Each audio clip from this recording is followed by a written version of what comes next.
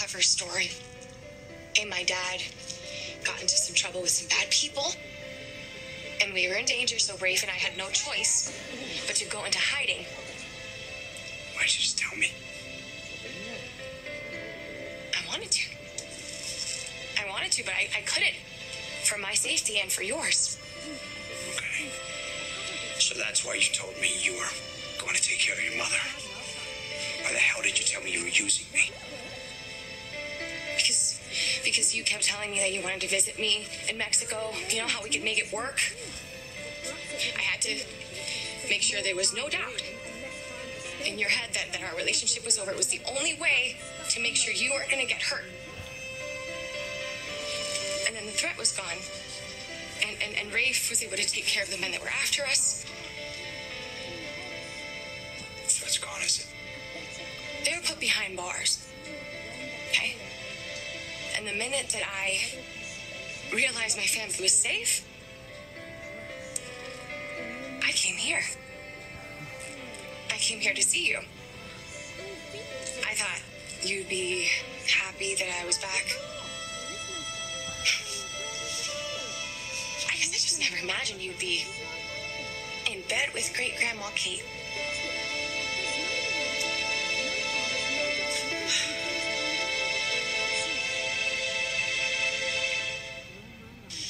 So, with Trask out of the office, no official charges have been filed, and since the courts are closed, I can't get you out on bail. Not tonight, anyway. I'm so sorry. It's okay. We know you tried. Yeah. Thank you, sweetheart, for everything. Yeah, you can thank me when we bring you home.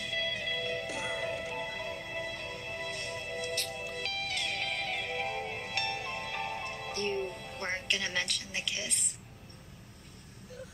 Well, honestly, I didn't know what to say.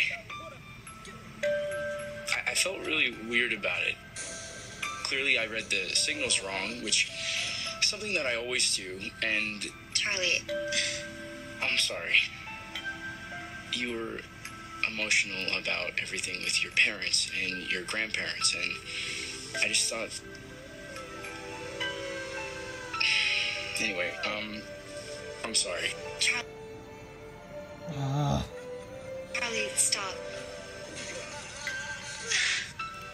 You have nothing to apologize for. I was glad you kissed me. Really glad. Well, Abe, I'm flattered for him, but, Belle and I were going to have to go back to Hong Kong at some point, so, I don't want to take the job and then, then end up having to go back and leave. Let me see. I'm sorry to hear that.